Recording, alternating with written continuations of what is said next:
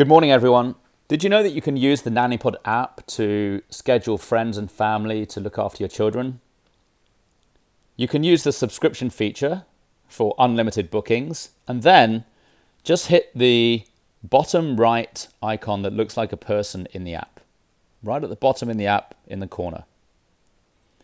And then just scroll down in the menu here to invite friends and family. If you hit that tab, you can then choose the people that you would like to invite or send the app link to the people that you know, and they can create an account.